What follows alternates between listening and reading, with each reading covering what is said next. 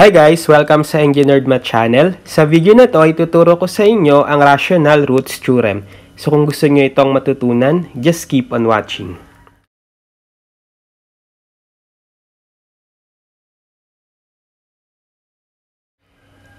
Okay, so this time ay ituturo ko naman sa inyo ang Rational Roots Theorem. So basically, itong Rational Roots Theorem is ginagamit natin para ma-identify natin yung possible roots ng isang polynomial equation. So basahin natin ang definition natin for Rational Roots Theorem.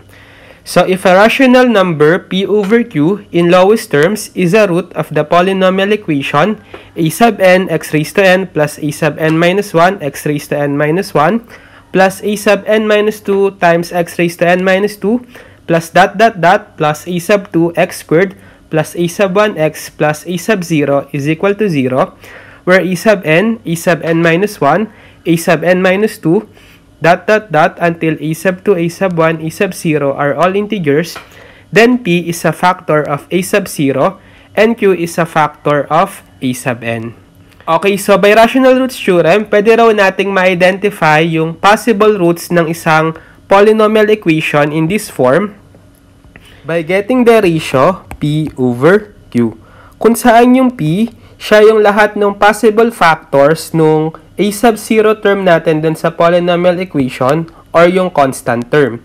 And then yung q naman, siya yung lahat ng possible factors nung numerical coefficient natin doon sa leading term or yung expression with highest exponent. In this polynomial equation is a sub n. Okay? So, ang steps para masolve natin yung all possible roots ng polynomial equation is ililist lang natin yung all possible factors ng constant, and then ililist din natin lahat ng factors ng coefficient ng leading term natin, and then i-divide lang natin one at a time yung lahat ng p doon sa q. So, dapat ma-pair natin yung p sa q in such a way na lahat ng possible combinations nila is magagawa natin without repeating the number. Okay? So, let's try to solve some examples para ma-illustrate natin ang Rational Roots Theorem. So, for the first problem, we have find the possible rational zeros or roots of the equation x to the fourth minus x cubed minus 11x squared plus 9x plus 18 equals 0. Okay, so hanapin daw natin yung lahat ng possible rational zeros or roots nitong polynomial equation. So, again, ang first step is identify natin yung p, kung saan ito yung lahat ng possible factors ng constant doon sa polynomial equation. So, ang constant natin is positive 18, right? So, lista natin lahat ng possible factors niya. So, pwedeng 1 times 18, right? Pwede ring negative 1 times negative 18. Pwede ring 2 times 9. Pwede ring negative 2 times negative 9. Pwede ring 3, tsaka 6. And negative 3, tsaka negative 6. Okay? So, meron pa ba? Wala na. So, itong mga na-list nating factors is pwede nating i-rewrite in simplest form. Tulad nitong 1 at negative 1, pwede ko yung gawing plus minus 1 na lang. Itong 2 at negative 2, pwedeng plus minus 2. Itong 3 at negative 3, pwede ko na lang isulat as plus minus 3. Itong 6 at negative 6, plus minus 6. And then negative 9 at positive 9, plus minus 9. Lastly, negative 18 at positive 18, plus minus 18. So, pinaiksi ko lang yung pagsulat natin dito sa factors. Okay? Now, sa Q naman, hanapin din natin yung possible factors yung numerical coefficient ng leading term.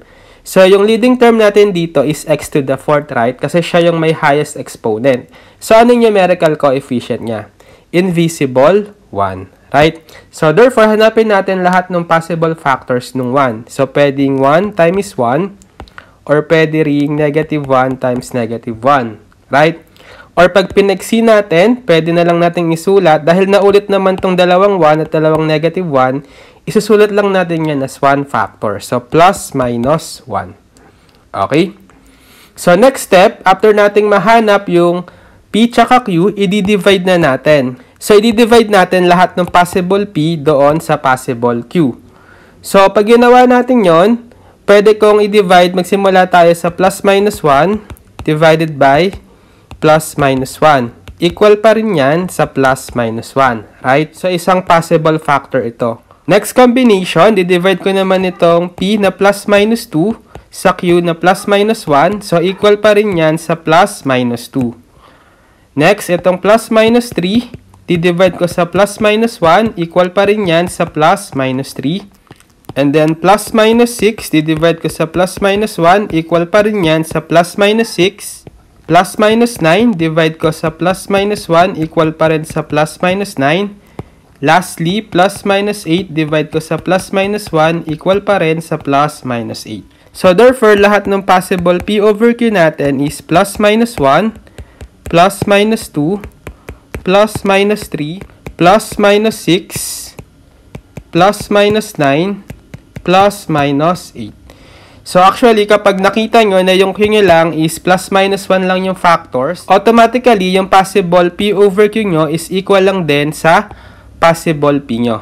Okay?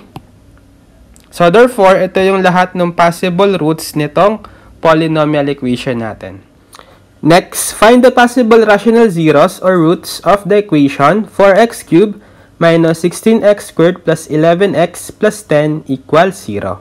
Okay, so hanapin muna natin yung P, which is yung possible factors nitong constant natin sa polynomial, which is positive 10.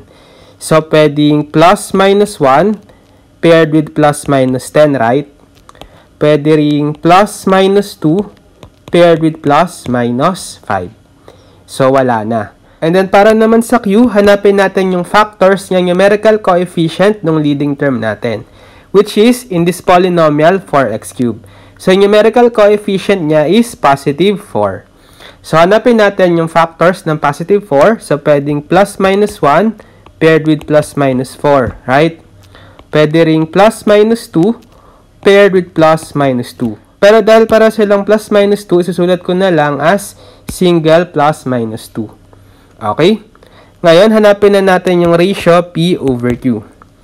So, una nating i-prepare is itong mga P dito sa unang Q na, plus minus 1 ito. So, kanina napansin nyo kapag dinivide natin sa Q na plus minus 1 yung lahat ng P, ano yung magiging P over Q natin?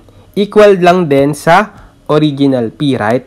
So, therefore, pag pinair natin tong plus minus 1, plus minus 10, plus minus 2, plus minus 5, sa Q na plus minus 1, dinivide natin, automatic meron tayong P over Q na P rin. So, plus minus 1, plus minus 10, plus minus 2, plus minus 5.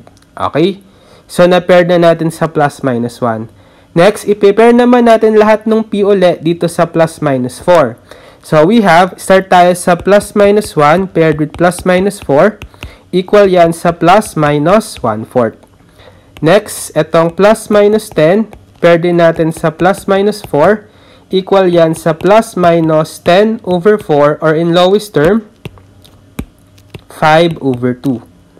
Next, itong plus minus 2, i-pair natin sa plus minus 4. Equal yan sa plus minus 2 over 4 or plus minus 1/2. So, urong ko. And then, lastly, pair natin tong plus minus 5 sa plus minus 4. We have plus minus 5 over 4. Okay? Lastly, i-pair natin lahat ng P dito sa plus minus 2. So, start tayo sa plus minus 1 divided by plus minus 2. We have plus minus 1/2. Okay?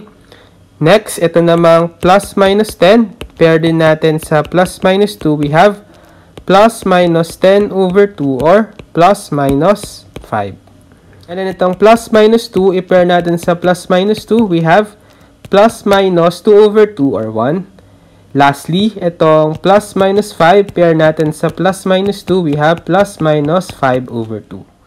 So therefore, ito lahat ng mga possible P over Q natin. Okay? Pero i-check nyo kung meron bang naulit. Kung may naulit, i-count nyo lang yon as 1. So, itong plus minus 1 natin, naulit, right? So, delete ko na to.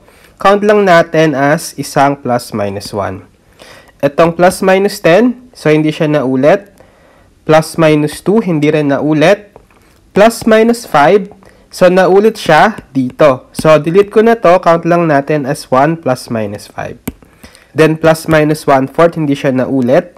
Plus minus 5/2. So, naulit siya dito. So, delete na natin. Count lang natin as isa. Next, plus minus 1/2. So, naulit siya dito. So, delete na natin to. Count lang natin as isang plus minus 1/2. And then, plus minus 5/4. So, therefore, ito na yung lahat ng possible P over Q natin or zeros or rational roots ng polynomial equation. So, we have plus minus 1, plus minus 10, plus minus 2, plus minus 5, plus minus 1/4, plus minus 5/2, plus minus 1/2, plus minus 5 over 4. Okay? Okay, so I think that's it for this video, Rational Roots Theorem. So, sana ay may natutunan kayo sa video na to at maraming salamat sa panonood.